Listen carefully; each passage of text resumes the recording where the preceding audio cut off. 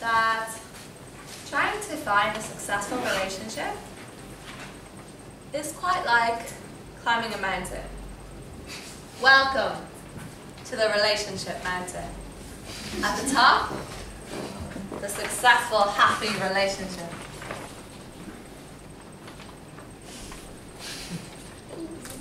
This part is a struggle to get there.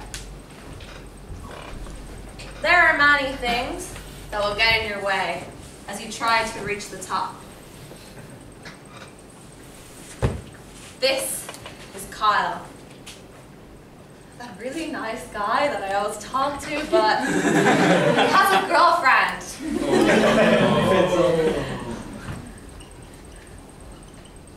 And this is Liam, that really hot guy that always talks to me, but always talks to everyone. he just has one thing on his mind. Player. And that really, really nice guy John, who I know really loves me, always, forever, but he's so boring.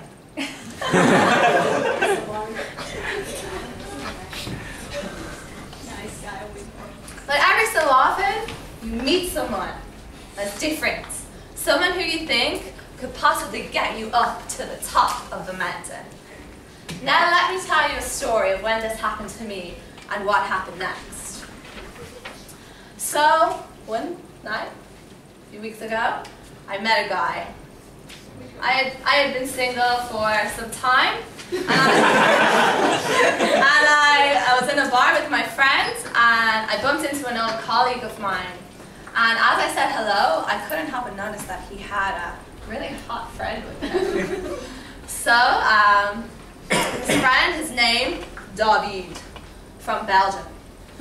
And as I observed, I noticed that he had many of the criteria that I desired in a man. Number one, spoke English. Very important. Number two, big chest. Good hugs. And number three, a confident look in his eye. So. Wow. And me and David talked for a long time that night, gazing romantically into each other's eyes. And I felt like we really had a meaningful connection.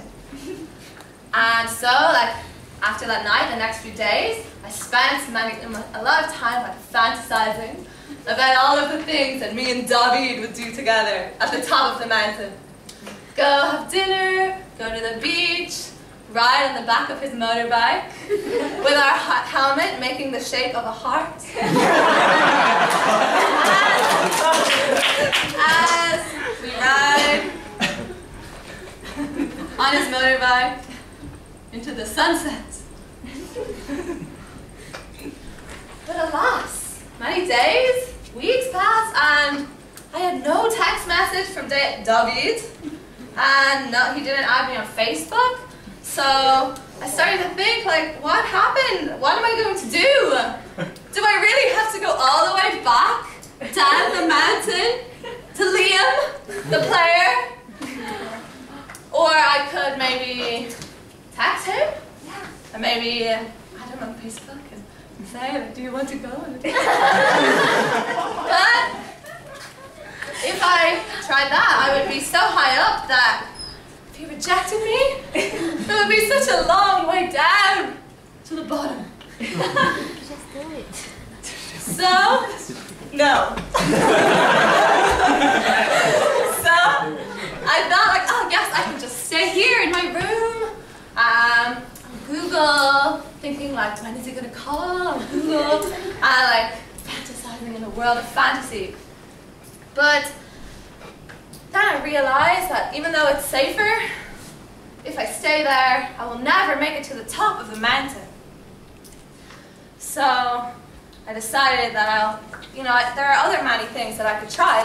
For example, I didn't have to go all the way down to the bottom of the mountain, because all of the other guys that I had met, they taught me something about myself, and they moved me upwards on the mountain. So really I would be more like here, next to John, the nice guy. Maybe he wouldn't be so bad.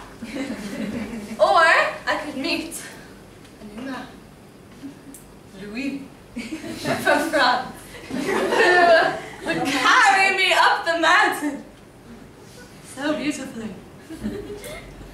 And as we sat on the top of the mountain, Louis would say, "Hey, look, it's David down there." And I would say, "David? Who is David?" But all of that couldn't happen if I stayed here in a safe place.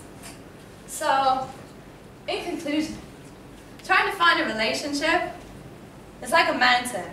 There are many struggles, many disappointments that you have to overcome, many fantasies to struggle. But we need to keep going, because when we get to the top with Louis, it will all be worth it. Thank you.